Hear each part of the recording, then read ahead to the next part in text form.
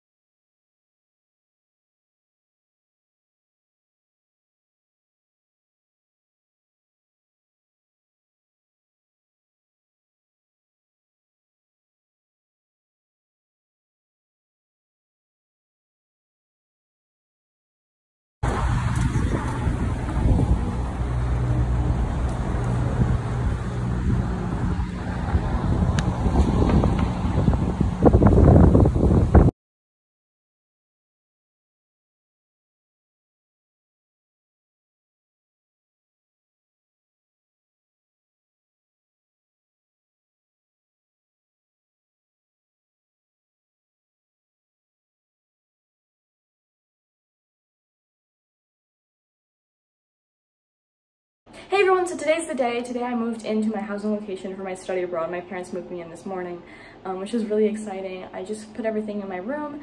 I'm going to show you guys my room right now. Yeah, it's really nice.